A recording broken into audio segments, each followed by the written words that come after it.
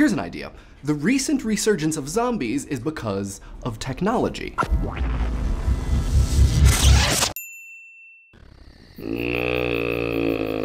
Ideas. So unless you've been in your bunker preparing for the zombie apocalypse, you've probably seen plenty of zombies recently. You know the type.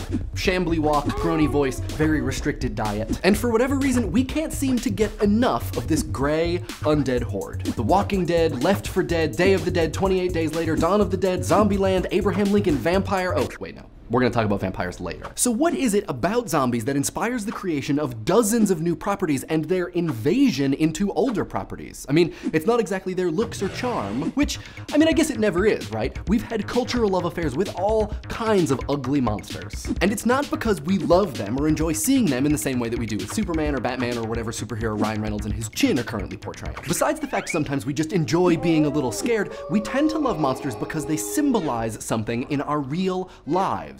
Something we're not fond of. And in the movies, we get to see the protagonists defeat or live alongside of whatever terrible thing is causing them strife. We watch ourselves persevere in the face of extreme menace.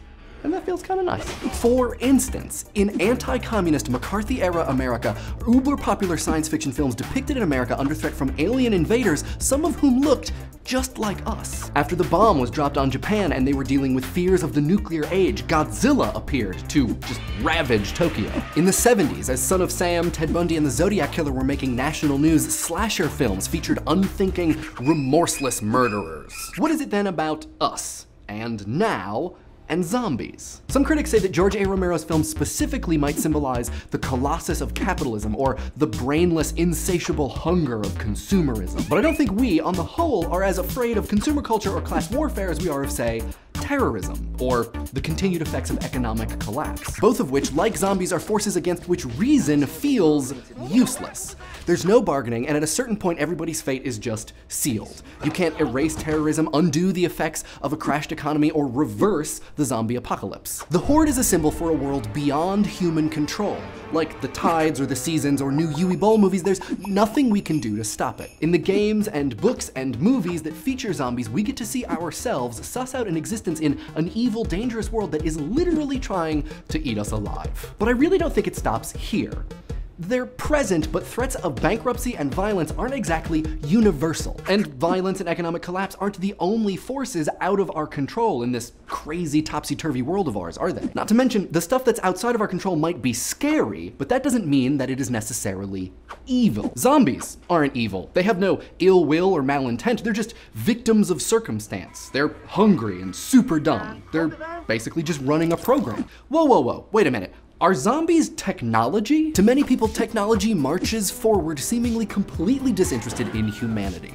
Media, ways of communicating, systems of commerce all change regardless of what you want. The kids, they won't put down their damn iPhones, and Apple just gets rid of ports that you were using and doesn't give a hoot no matter how much you tweet about it. Technophobia is a real thing, especially in times of great technological upheaval. Luddites, the pejorative term we use to describe people who are afraid of technology, were a real group of people in the 19th century who went around destroying machinery because it threatened their livelihood. And in this all internet, all email, mobile phone with you all the time times, I think it's safe to say that a lot of us feel a little threatened or pursued by technology. And what happens in so many zombie films? Survivors rely not on technology or infrastructure to save themselves, but rather simple or handmade machines. Or cricket bats. The classic zombie apocalypse survival plan is to go to an island where natural resources are plentiful. You get away from the zombies, but you also get away from technology and from everything. You return to a simpler time. Technology, like zombies, changes the way we think, what we do, our relationships. It changes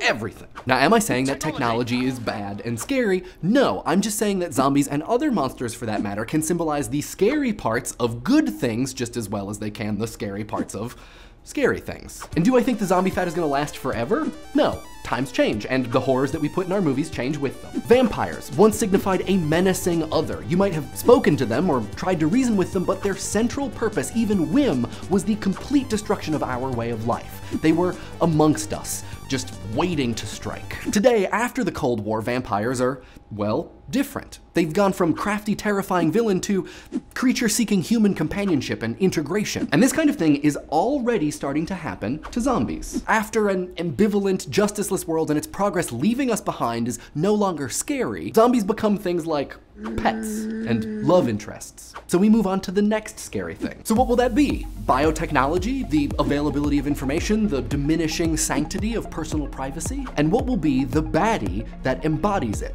Keeping in mind, of course, that Sharktopus is already taken. What do you guys think?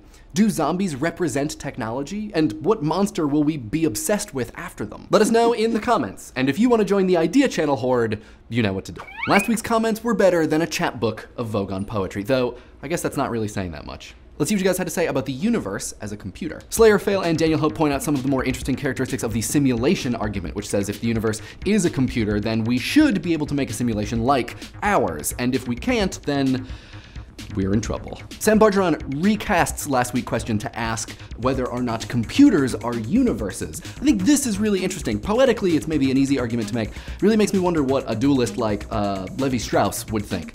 As far as actual universes, I think maybe up in the air, a little up in the air. Gigi Facepalm points out that if the universe is a computer, then math must be an objective part of the universe, referencing our episode from 2 weeks ago. I want to know what you guys think about this one. Do you think that those two things are that related? Let us know in the comments. I think this is really great. 2 Mega DBZ BT3, and it will probably take a while. Desperado Z51 points out some of the ramifications regarding free will. If you believe that the universe is a computer, do you really have it? Does it exist? This is a good one. To Joshua Moore, maybe you should stretch it more. I don't know. Maybe by watching Vsauce's How Do You Know video. I'll put a link in the description. Too excited by the unknown and everybody else. Say it with me now. Jife.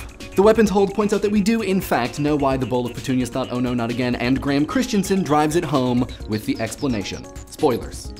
This week's episode was brought to you by the clicky fingers of these talented individuals, and the tweet of the week comes from Leah Gates, who points us towards a Tech Dirt article about a lawsuit filed against Warner Chappell Music in the hopes of getting Happy Birthday in the public domain. Very exciting news. And one additional news item, Geek and Sundry Vlogs is currently having an open call for 10 vloggers. So if you or someone you know is an awesome geeky vlogger, you should nominate them or yourself. We will put a link in the description. Check it out. It's gonna be really cool.